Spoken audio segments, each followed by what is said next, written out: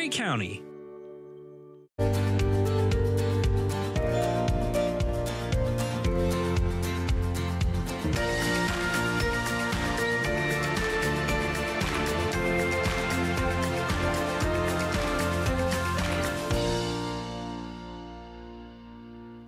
And welcome to Grey County Life at Home this week on Rogers TV. Welcome to Mr. Charlie this week and Miss Mary Jane. Hello, Mary Jane. How are you this week? Oh, well, I'm good. And it's lovely to see you and Charlie. And we are back on Zoom just for the winter months, just to keep everyone safe. And it can be very convenient for our guests so they don't have to travel, although we don't have any snow right now. But anyway. Don't say that, Mary Jane. Don't say that out loud, for goodness sakes. We're going to have a blizzard on the weekend. No.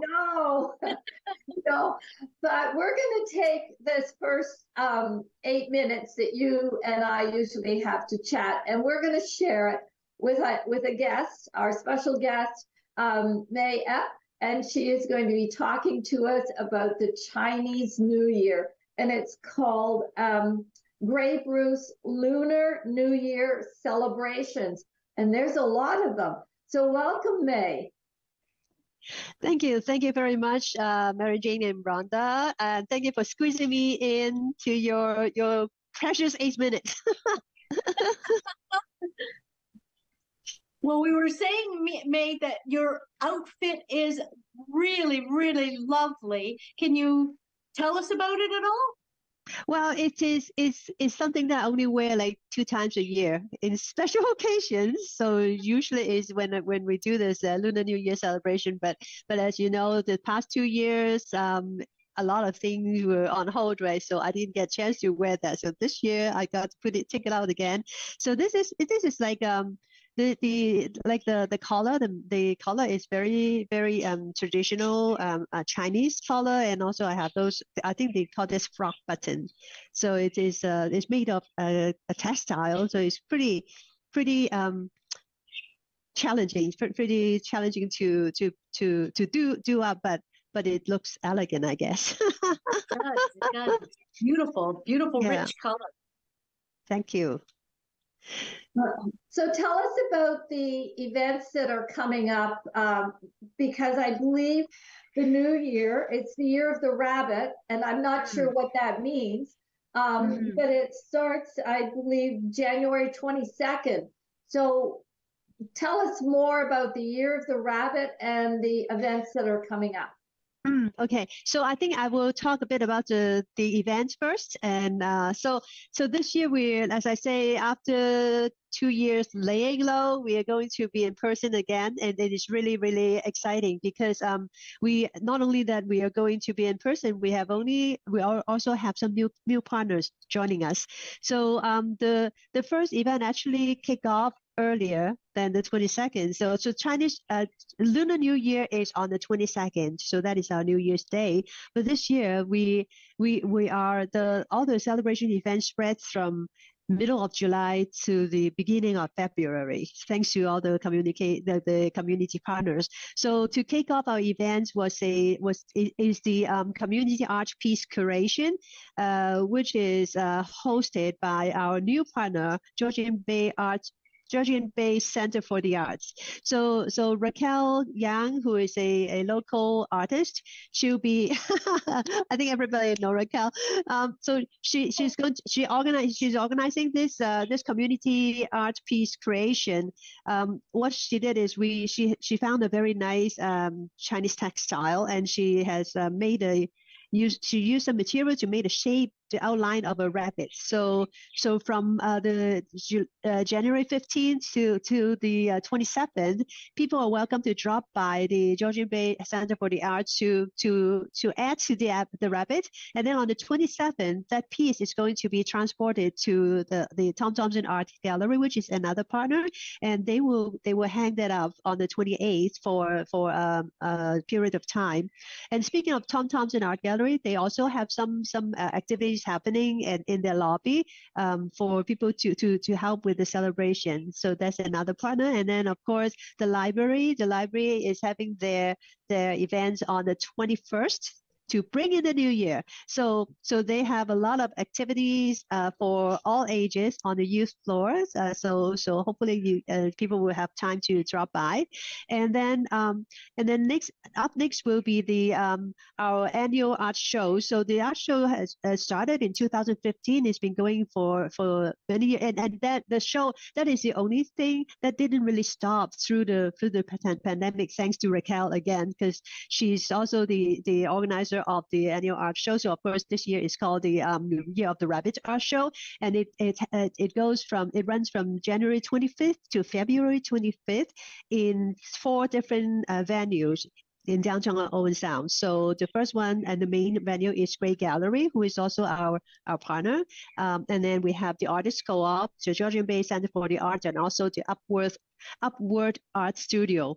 So in 4 different venues and many pieces from local artists, and it's all around the rabbit. So it would be interesting. And I'm already seeing some of the artwork being posted on Facebook, and so it's really exciting to see. And then on the 27th, another new activity, and it's hosted by the Owen Sound Hub at their community incubator on 10th Street. So it is an introduction to pu'er tea with Matthew Hayes. So pu'er tea is a kind of Chinese tea, and apparently Matthew has been drinking and studying everything about pu'er tea for a long time. So he actually reached out to us and say, hey, can I do this? And I said, yes, of course. So because we want to engage people to celebrate with us. So that is on the 27th at the incubator. Yeah. And do you have a question? Well, is there something happening at the Meaford Library and the Southgate Library?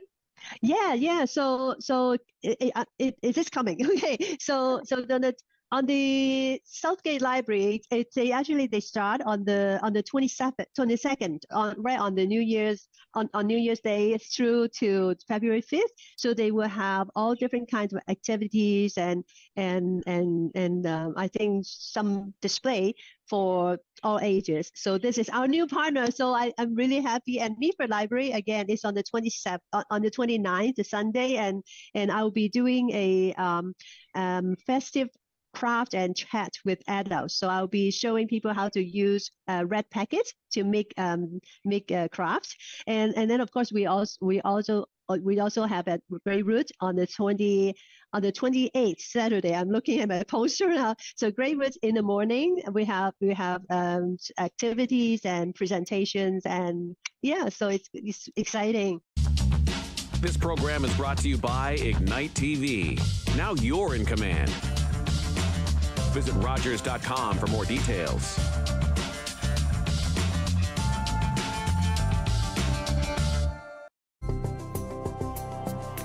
It's about sharing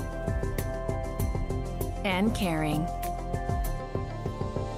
It's about doing and belonging. It's about living life to its fullest. And it's about laughing out loud. We are L'Arche Canada, and we're about witnessing and sharing the gifts of all people. Learn more about us today. Join us for Scotiabank Hockey Day in Canada. Come celebrate the roots of our game and the stories that bring it to life. It starts with the Scotiabank Showcase before all 7 Canadian teams hit the ice. It's Lightning, Flames, Stars, Milan Lucic, Leafs, Habs, Ripper Rivals, Jets, Sens, what a play! and Oilers, Canucks. McDavid scores! Scotiabank Hockey Day in Canada from Owen Sound, January 21st on Sportsnet. Don't forget to tune in to Great County Life at Home next week on Rogers.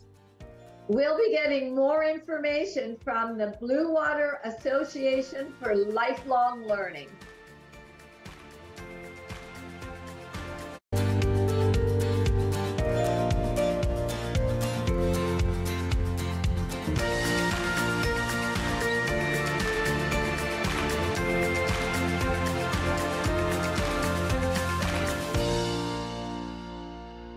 Welcome back to Great County Life at Home this week, and we have an extremely special guest today.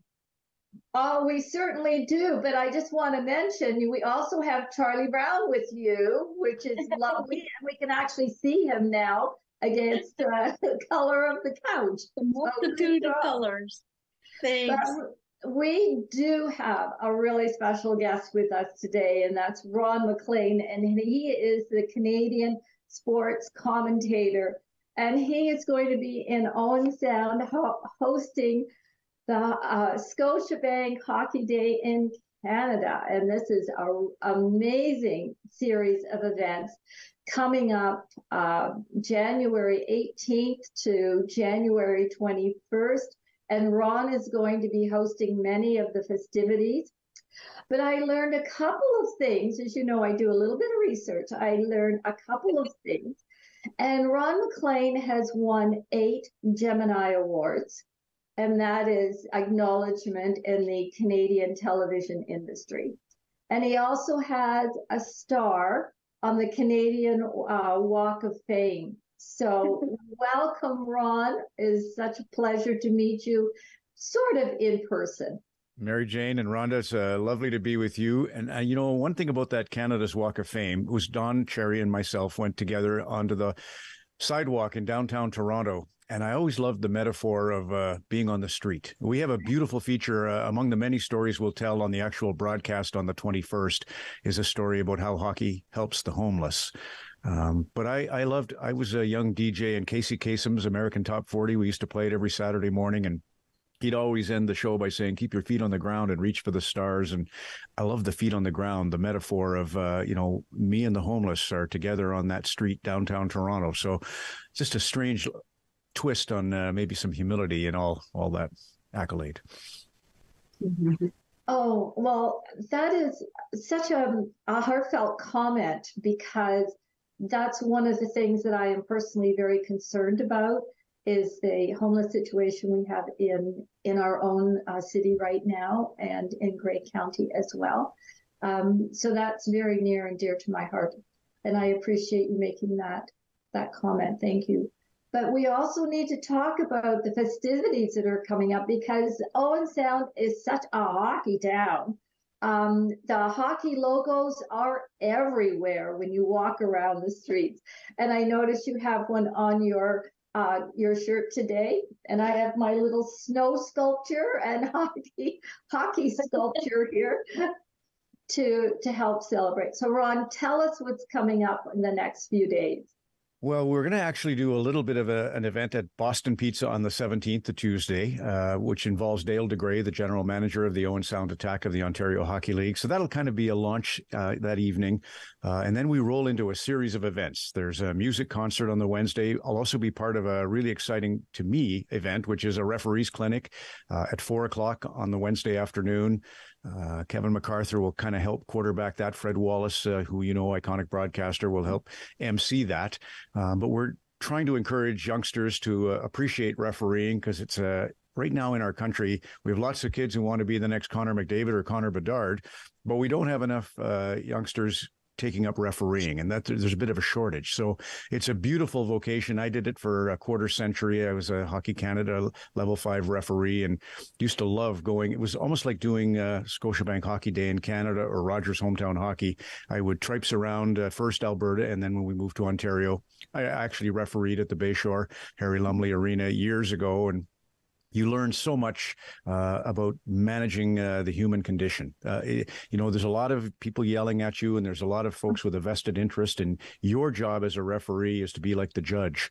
You're the impartial one in all this madness. And it's a lovely bit of education for anyone. So that'll be on the Wednesday. In addition to a music concert that night, Dave Bedini curates that with a lot of great artists. Then the next night, there's a banquet. That's the Thursday. Friday evening, we do a charity hockey game. And then the big show happens at the Order of Good Cheer rink at Harrison Park, which is I'm rambling here, but the most amazing thing about Owen Sound, I mean, it just never ends, right? From the Group of Seven and Tom Thompson to Billy Bishop. I mean, the history of the area is a story at every turn. The hockey history is a story at every turn, but I adore the idea that way back around 1888 and into the turn of that century, the idea was if on even number days you wanted to skate, you could play hockey. On odd number days, you got to play hockey. Even number days was only for public skating or figure skating. So right back then, there was a push towards equality and inclusion and diversity. That happened in Owen Sound before it happened anywhere in the world. Oh, well, I didn't realize that, but I do remember the even days and the odd days, because my three sons played hockey, and my husband also played hockey. So it was hockey was very much part of their growing up years. Brian coached while they played on their teams as well. So spent a lot of time in the hockey rink. One of the things that I really appreciated was how the parents cheered for everyone. If you scored or did something really well, didn't matter which team you were on, everybody cheered. Mm-hmm. Well, and that's so vital, right? And it's not always the case. A lot of the times we reward the youngster that scored the goal gets pizza, but if you don't score, if you don't win, you don't get to go for that pizza. So, and I don't think that's the right messaging. I do think it should be, and I know people get really mad when you can't hand out medals for participation. But I do think you do that. I think you cultivate a love of it first. What's in it for the talent is always just the joy of doing it, not the outcome. Like a warrior, like the Zen art of war, the warrior respects the battle, not the outcome. So I love, if you get a fan, a parent, a coach, and or a referee, we're all the, stakeholders who kind of create this playing field. If you come at it with that heart, that we call a red heart, that is the way, sport has to have virtue. There's no point in it otherwise. It's not about conquest. It's about teaching you these life skills of resiliency and compete. But it, that's great when a parent cheers for the, and this, I've seen an example of that. 1972, a very famous series happened between Canada and the Soviet Union, the Summit Series. Paul Henderson was the hero from nearby. They were in trouble, Canada. They were down. They had lost 3 games, won 1 and tied 1. So they were almost out of it with 3 remaining games in Moscow. And at the end of the 5th game, which they blew a lead, the Canadian contingent there, the fans, 2,700, all stood up and cheered for Canada, even though they'd lost the game and squandered the lead. And that was the impetus for the Canadian team to kind of rally and win the final 3 games led by Paul. So there's a good example of how that spirit, that karma usually works. Well, I think it's really important when children are learning how to work with others and to work with others well. I mean, it is competitive, and we were just recently, before Christmas, we were down watching our grandson play hockey. And once again, I noticed that the parents there cheered for all, whatever skill set you excelled at, didn't matter what team you were on, the parents were cheering for that. And I didn't hear anything negative coming from it. But it's also children learning how to be a team player, whether you're on the winning team or on the other team that didn't win. And I don't want to use the word losing, because everyone is developing skills and talents through that process. And I think we need to see that more as youth are growing up, on how to work with others and work with others well and support each other by encouraging others rather than putting people down. Which is why, as you've seen, Mary Jane, social media is all about like and dislike.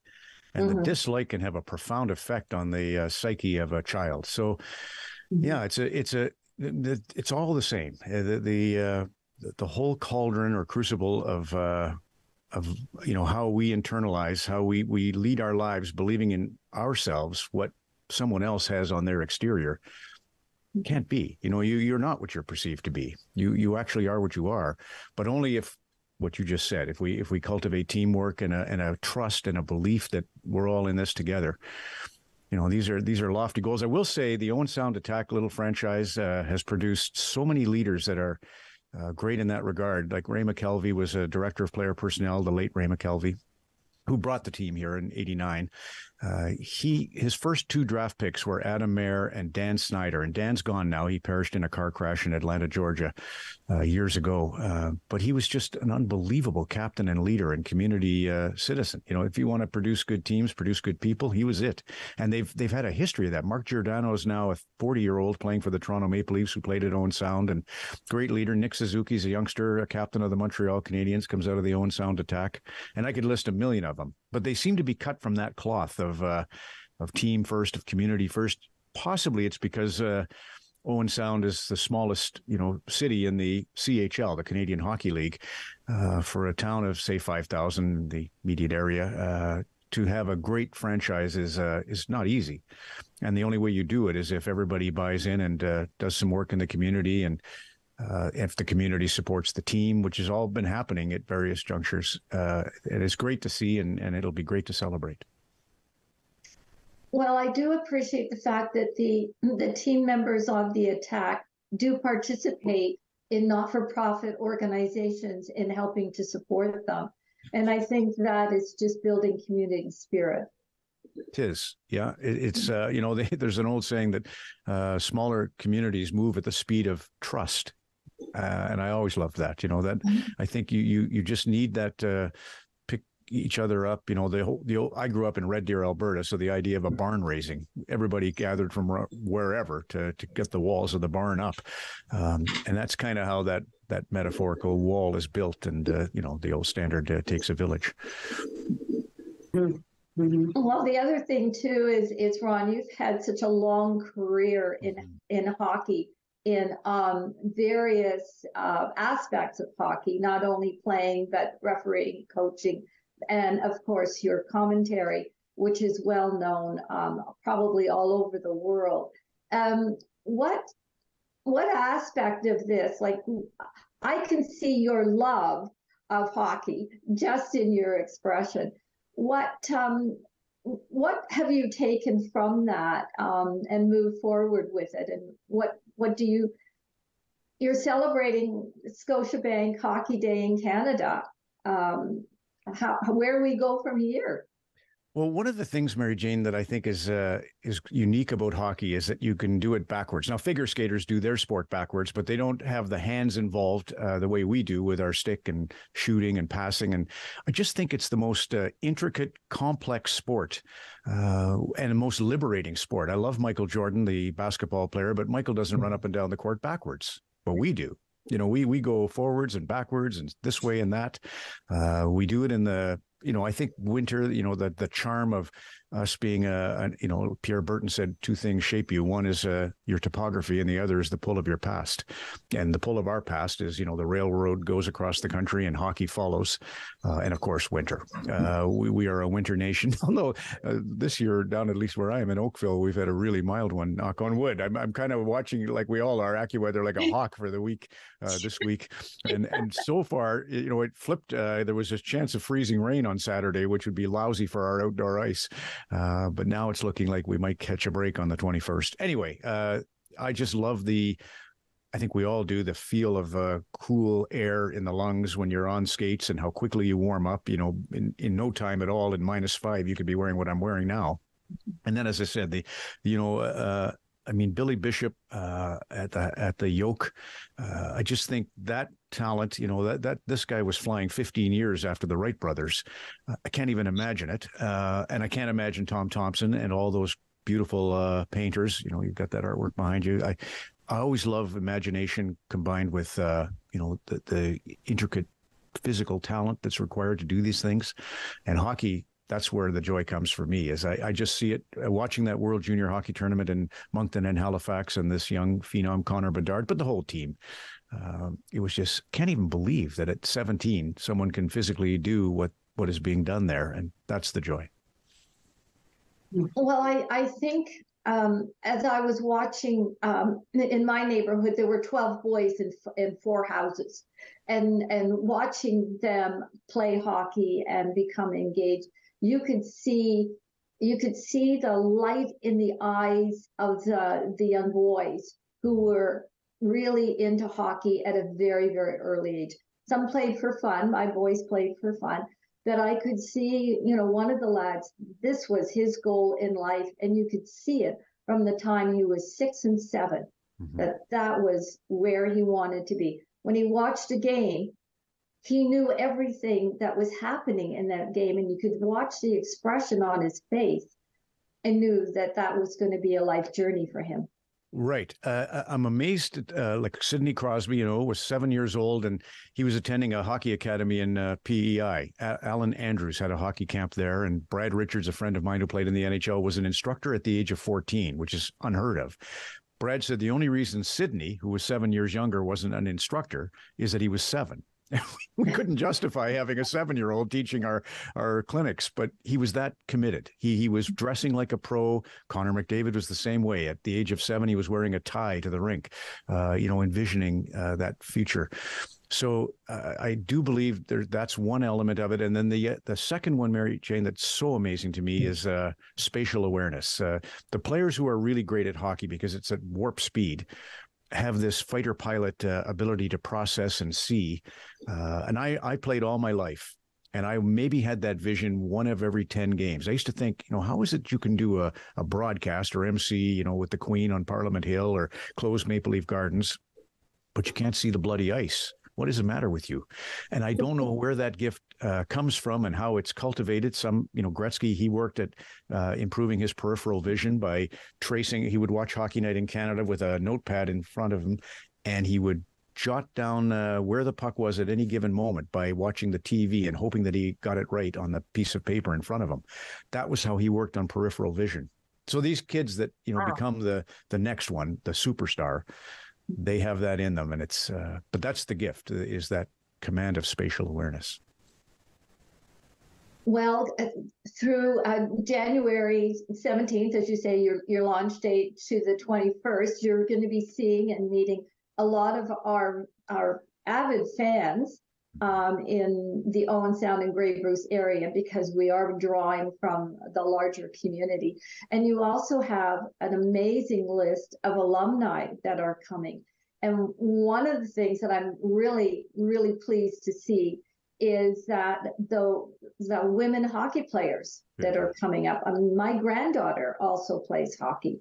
So it's so good to see this as being really well recognized as well. You're so right. I know we're out of time, but I'll just close by saying that Dolly Miggs is going to be kind of our I would say honorary ambassador, because we have the OUA game happening between Waterloo and Guelph. We also have the Dream Gap Tour, it's called, where the PWHPA, who are the professional women hockey players, are playing a game for us at 11 o'clock. So yeah, that's the new frontier that has been conquered, and it'll be a huge part of it. It's a good thing. As you know, we've got 5 days, and the day of the show, we've got about 13 hours, and we need it because you can tell there's a lot going on. But thank you. Ani, I'm Carolyn King, and I'm a member of the Mississaugas of the Credit First Nation and the creator of the Moccasin Identifier.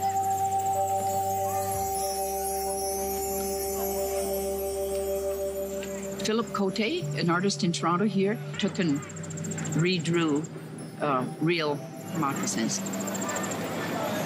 We're starting over with the children. The idea is that they would research whose land their school is built on, near, or what treaty area they're in. And the educational kit that we have has all that information in there. And the children just, love it. My dream is that this province will be covered with moccasin identifiers within the next decade, and they will forever know whose land they're on. That's the goal. Educate and awareness with a nice, simple little program called the Moccasin Identifier. What kind of show do you want to see on Rogers TV? What interests you? Log on to rogerstv.com, fill out a show proposal, and tell us about your segment idea. We want to know what you want to see. Rogers TV, only on Rogers. October 5th, 2014, my daughter was hit by a train.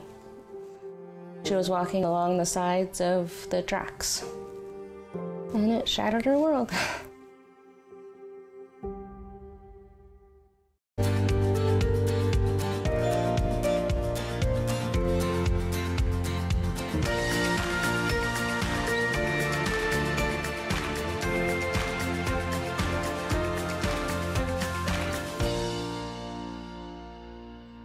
Welcome back to Grey County Life at Home. I've got the lovely Charlie here and Miss Mary Jane.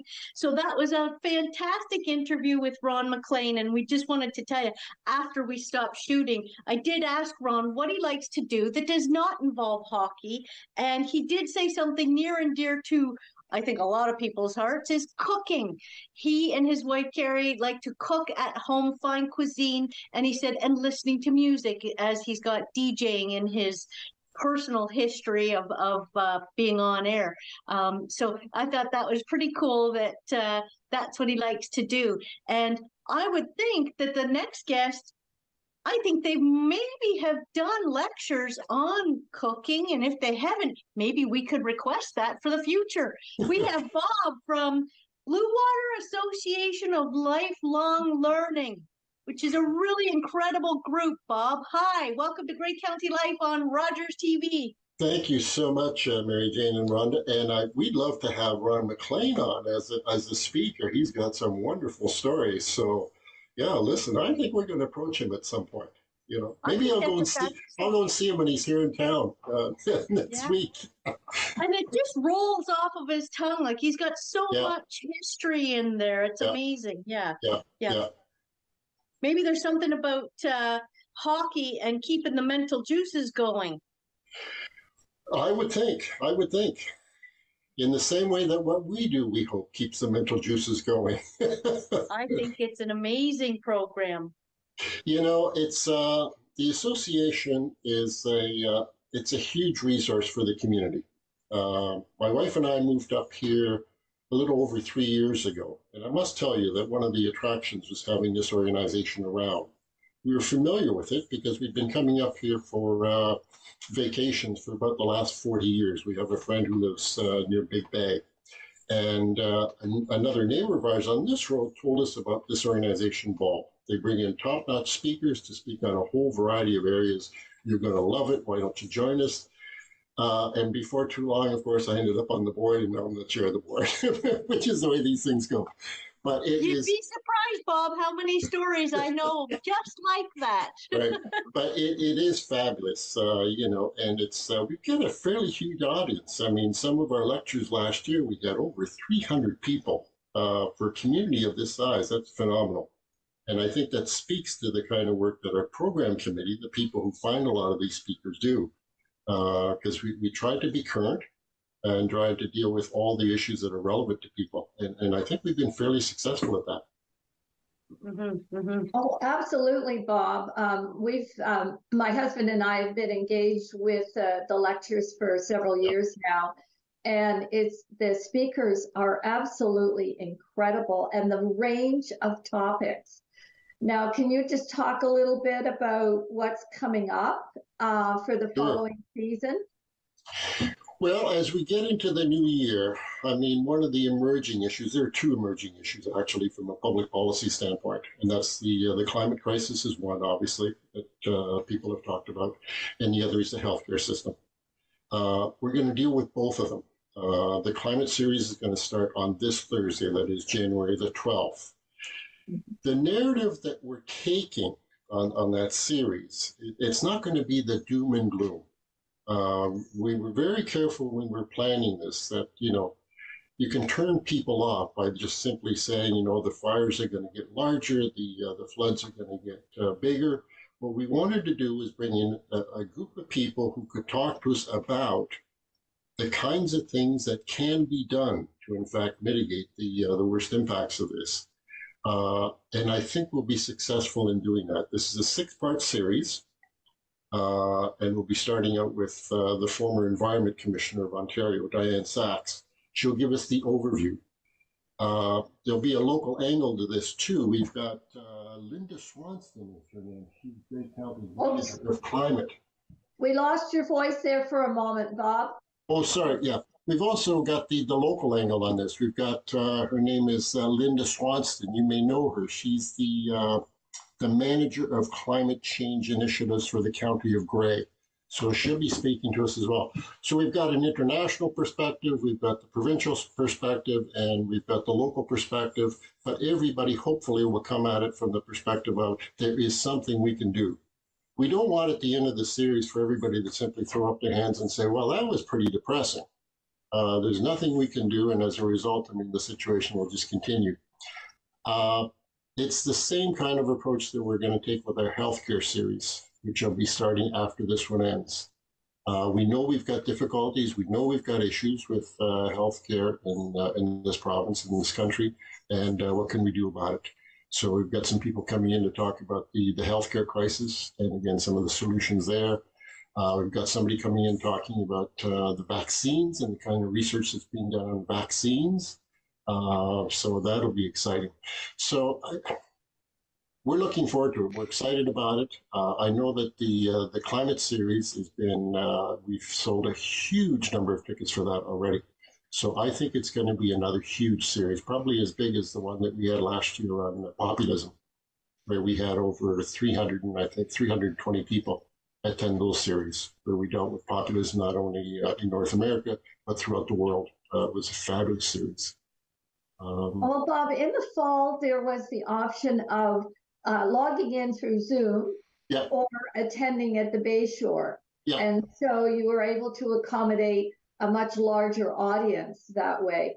So now that we're in the sort of the winter season, are you keeping up that same routine, or are you going back strictly to Zoom? You know, what we decided to do was for the winter season itself, that is for this series beginning on January 12th, going through, I think, to almost the end of February, decided let's do Zoom only. Well, we took this decision before we realized that there would be no snow on the ground in January. But the idea, the way. Yeah, I think our board recognized that you know, the winters can get pretty difficult here, and we had a sense too that our audience was getting used to Zoom. They were becoming very comfortable with us now. In fact, when we went to the hybrid structure, which was having it both Zoom and in person, we found that the vast majority of people were staying at home. And you can understand why, I guess. You can have a cup of coffee at home. If you haven't had your breakfast yet, you can have your breakfast while you're listening to one of the presenters. And you don't have to worry about getting yourselves downtown to the Bayshore, which is where the lectures are held, or getting home after in case there's a storm during the lecture itself. So I think that's been a big transition for the organization, and I think it's worked well. It's worked really well. So we'll stay Zoom for this series, and we'll go back to Zoom and in person, starting with the series on health and leading to the spring. For those folks who have not engaged in the ball series at all, what is the affordability? What are the fees? Well, let's take the example of the climate series coming up. So it's a 6-part series, 6 different lectures, and it is $50 for the 6 lectures. You compare that to going to movies, you compare that to going to it's good value for the money. And we don't make money at this. We charge what we need to charge in order to put the lecture on. There's usually a speaker fee of some sort. If we're renting the hall to have the lectures, there's the hall fees, coffee or whatever is put on. So we just charge enough in order for us to be able to do this. And we think the $50 is very reasonable. And you can select how many lectures you choose that you want to purchase. So you don't have to take the whole year series. You can just pick out the topics that are of interest to you. That's right. And occasionally we do have one-off lectures. A good example last year, and it was an example of how current we can be on issues. In fact, we were having one of our lectures. It was a Thursday in January, and the war had just begun in the Ukraine. So by the time we finished the presentation at noon, there are stories all over the world about the fact that the Russians had invaded the Ukraine. Somebody on our planning committee happened to know a professor who had spent some time in the Ukraine, in the very areas where the fighting was taking place. We thought, well, it would be good for us to bring that individual in as soon as we can, just to provide people with the context. You're going to be reading a lot about this in the next couple of months, as it turns out, in the next 12, 13 months. And we can get somebody in here who can tell us, some of the background. What was it behind Putin's thinking? What was it behind the Ukrainians thinking on this thing? So I think within 4 days of the war being started, we had the special lecture, and again, it was a huge success. A lot of people came to it, and it was very current. It was very current. So we do a combination of things. Let's stay current with the issues, and certainly the series of issues we do as well, because we want to make sure that we cover all angles of it. What I have found in our community is that our I would say senior population, and I believe your age range is around 50 and upwards. We tend to skew, we tend to skew towards the older crowd. Yeah. Yes, and the really dispelling the myth that older folks are not sort of interested in what's going on around them other than playing cards. Our community is so engaged in terms of intellectual lectures. Like, we want to know the facts, and we want to know the realities, and we also want to know what's being done. And the curiosity of this generation that we have in Owen Sound is astounding. The questions that they ask at the end of the lecture. I was just going to say, I moderate most of the lectures, and a moderator is always concerned, will there be enough questions at the end, because we do set some time aside. We don't want just that to be a quiet period, but my God, the list of questioners is huge, and the breadth of questions is amazing, and the background that people bring to this stuff is incredible as well. So you're right, it's a very intelligent audience. And which is why I suspect over 20 years ago that there was this group of people who sat down and said, we'd like to continue our education. We don't necessarily want to do it in a formal setting like a school. So why don't we do something like put on lectures? And what a great idea that was. And over 20 years, it's grown.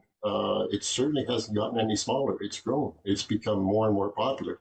And I think we're starting to draw in a somewhat younger audience as well, which makes sense, because at some point they will be old too. So, I was going to say, Bob, I mean, we all get there eventually, right? Yeah, it's a reality. Yeah, I think the fact that you're doing them on Zoom as well as live and in person, it makes it more available to more people, because I remember, you only had a set space available at one time. So I think that's fantastic that there's no closed doors here. No, and what we've seen, it's interesting. Occasionally we gauge to see where the viewers are from, and you can do that. And we've got people from all over the province. Not surprising. There's somebody here in Owen Sound. A lot of us come from another part of the province, so we have friends in those parts of the province, and we'll say, we're doing this environment series. Why don't you tune in? If you want to buy tickets, go to the website. It's easy enough to do, and people are doing that. So yeah, the word is spreading that way too, and I think it is terrific. Yeah. Yeah, and you're offsetting your carbon footprint by having some of your speakers doing this fully online is brilliant. Yeah, it works really well. We were pleasantly surprised that there is such great acceptance to this new technology that we're all using now. When it first started and when we first all started on Zoom, everybody thought, oh my God, which buttons do you have to push? How do you adjust your screen? What do you have in the background? What don't you do? What should be where you would be wearing your pants or not? It didn't take long for people to get very, very comfortable with it. And it's been great. As Mary Jane says, we are very flexible, and we do, here on Rogers, we fly by the seat of our pants most of the time, so. Oh, we do too, because you can imagine, you set up a series, and occasionally someone will say, oops, I can't make it. No. And you scramble, and our program planning committee is very good at that. It's a good group of people who have a lot of contacts everywhere. That's what this is all about for us as well. People always say, how do you get these people? Well, we have a lot of contacts. So-and-so knows so-and-so who knows so-and-so. And well, can you give them a call? And they do, and they end up as a guest speaker. And they love coming to Owen Sound too, these folks. You know, they really do. That's awesome. Then we can draw more people. Yeah, absolutely. That's absolutely. good. Yeah. Yeah. How do you go about signing up for a course if you want to? I know that I went online today, and the next one, the health services one, isn't available yet. So obviously there's a window there. There's a window because we don't want to complicate matters for ourselves in terms of juggling ticket sales. So that will be on sale. We'll probably put that on sale about a week or so before this series ends. But if people want to know about the association, we've got a terrific website. It's Blue Water Learns. That's one word, bluewaterlearns.com.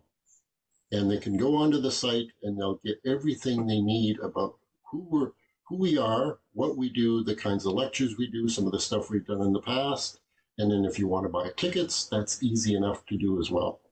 You log in, you see what it is you want to buy. You can use your credit card to pay now, which is a good thing, obviously. And away you go. And then you can make a decision as to whether you attend live or you stay at home, have your coffee and your donut or whatever at home. So it's very accessible, very accessible.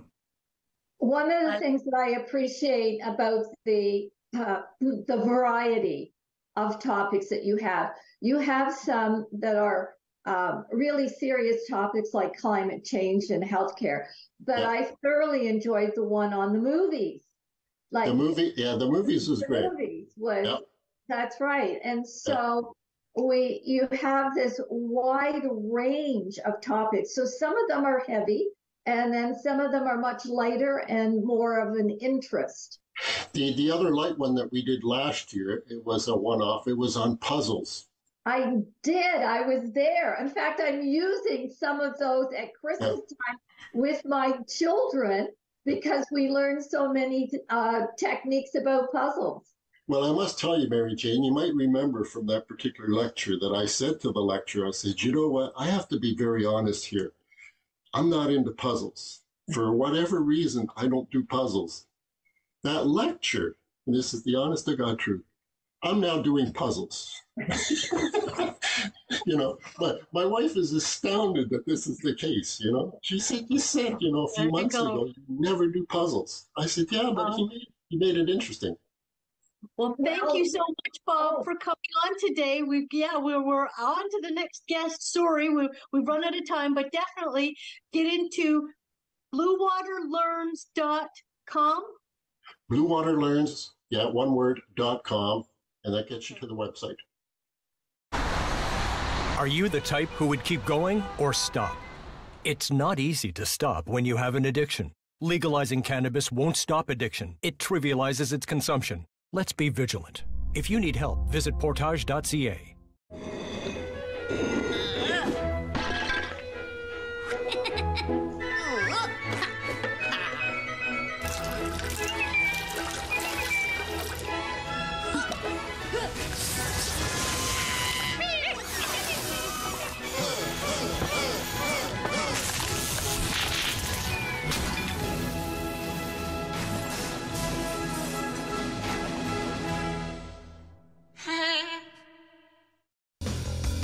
You're so right. Zach has terrible takes.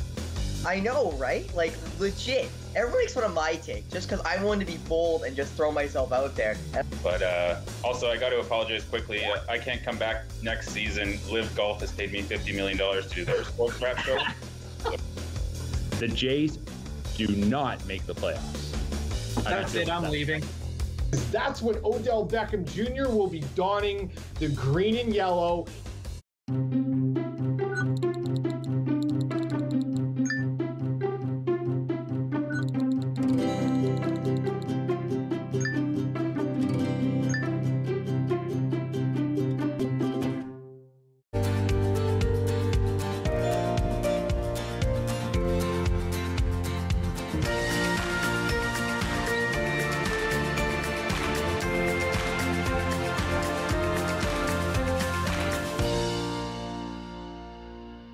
still.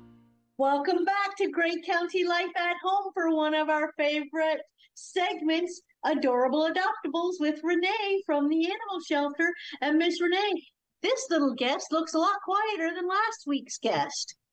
Absolutely, and thank goodness for that. I mean, in saying that, that wonderful puppy did get a home, so hooray! And good luck to those people, right? This little lady is the opposite of that busy, active dog.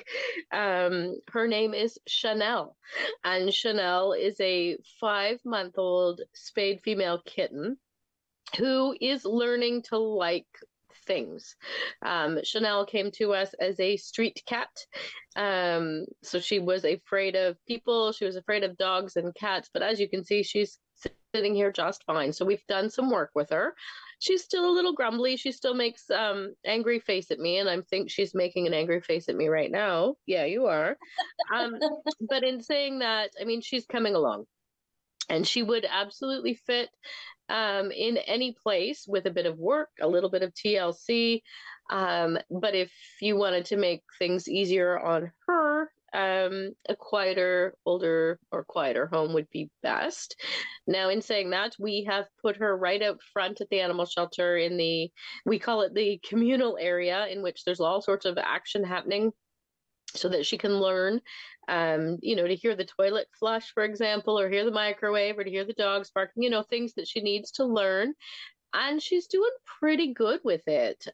She's not afraid anymore. She's still rolling around and play with things while all of that commotion is going on. So it's not impossible for her to fit in a busy household. It's just going to take a little bit of time. This is the cat that is going to hide under your couch. She's going to want her own special little space. We are, as everybody knows, a no-kill shelter. And when we have, we're going to call them feral. She wasn't necessarily feral. She came to us in a carrying cage. Somebody picked her up, so not wild. But when we have cats that are a little on the shyer side, they're with us a little bit longer. Well, we try to make them house cats, which is the ideal world for them to be in. And she's been with us about a month and a half, which did give her the opportunity to be spayed. So a good advantage for somebody looking for something young who doesn't want to have to do that. It's been done. She also has had lots of vaccines and dewormings and defleeing. So all of her vet stuff is right up to date. You're not even looking at it, are you? You're like, I'm just going to pretend it's not here. I don't think she's never been on TV before, and she's definitely probably not had a cell phone pop in her face before. But she's going to be a beautiful cat once she learns how to be a cat. She's gonna be awesome, aren't you? You're gonna be awesome. So I'm quite curious if, when you call her a street cat, would she not have been acclimatized to people and traffic and other environmental, like she seems to have been in this little bubble where she hasn't learned to be. Yeah. She was living in someone's garage. So I suspect she's only 5 months old, so she would have spent her little tiny days in there. Then the weather changed, and that's how she ended up here. Oh. So in saying that, I think they were trying to teach her to be a cat. They were feeding her and touching her. As I said, she came in a carrying cage, not in a trap. So, I mean, she's getting there. It's just it takes a little bit longer for some of them. We're often, in a situation where we see kittens that have been raised in a home or they've been raised here at the shelter. Not the case for this little one, but it's okay. You're going to be a lovely cat anyway. I mean, for her to sit here quietly like this is amazing. Right. Well, she certainly suits the name Chanel. I mean, she's absolutely beautiful. She is. Yes. I like the little dark spot on her nose. Yes. Yeah. That's you they're talking to. What do you think of that idea? She's like, this is weird. It is weird, isn't it? Sometimes I think an animal that, like her, that's been outside quite a bit like that, or maybe struggled a bit, they have a big appreciation for a warm, safe place. They sure do. And she loves cats, would thrive in a home with a cat she could kind of lean on for support and to teach her to be a cat. Here at the shelter, which is, again, she's in this communal kind of area, she spends most of her time following the other cats around. So perhaps you were somebody who needs a buddy for your cat, or you have a senior cat and you're looking to transition into something younger. This would be a good choice for that, right? Because you need that and they need you. Yeah. She's just gonna continue to make grumpy face. Yeah, grumpy face it is. She's lovely. Yeah, she is. And as I said, she's so young. I mean, being only 5 months old, it's not a big deal for her. She doesn't really know life that long on the streets. It's funny to say that. She's not been a street girl forever, just a little while. And it will pass. People often, are worried about, oh, I have this feral cat and is it going to be on the streets? And the reality is no. In most cases, after they're fixed, especially, we see them turn into lovely little cats. Yep. Yeah, we do. So she is going to be comfortable being like a house cat as opposed to one that's roaming? Absolutely. In the ideal world, we want all cats to be house cats because their life expectancy is so much better. It's also healthier for us too, and we don't talk about that very often. But a cat that goes outside runs a risk of bringing things home, like parasites and fleas and all those kind of things, as well as illness and disease, right? So it is better for her owners to keep her in. It's also better for her to be in. It's just a quieter home will be an easier transition for her. That's all. That's all. Mm-hmm. No big deal. Can I let go of your feet? Does that make you more comfortable? Gosh, she's cute though. She is. She's beautiful. And it seems like she probably would rather enjoy having a lap to sit on while you're watching a movie. I agree. I mean, she seems to be quite interested in this show. Well, she's got good taste, Renee. I agree. And again, it's an opportunity for if somebody wants something younger to take something that has had its vetting done. That's the big selling feature for her. Quite often we have older cats that are fixed, not so many of the younger ones. And in her case, well, you making grumpy face. You were fixed. Didn't you know that? You didn't know that. Surprise. Surprise. Surprise. Well, not impressed at all. No, it's okay. Well, I'll have to tell you that we opened up Charlie's Christmas present from the shelter, the sock with the food and the treats in it, and he went out of his mind, loved the presents. Yes, I love it. Yeah, very happy boy. Well, but thanks, Renee, for coming on and bringing Miss Chanel, which is one of my favorite scents, I got to say, Chanel number 5. So, yeah, I wish her the best of luck. And we will see everybody next week on Grey County Life at home again next week. Have a great week.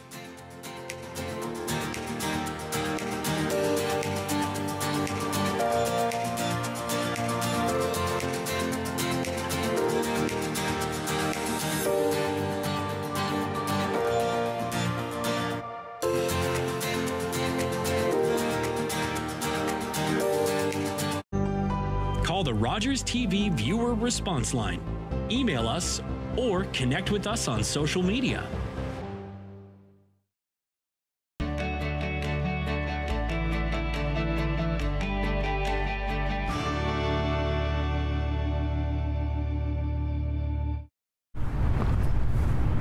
I did it. I need it. The hero gave it. And I am alive. As an organ donor, you can save up to 8 lives and enhance the lives of 75 others. Please go to our website. Pledge a gift of life. You'll be glad you did.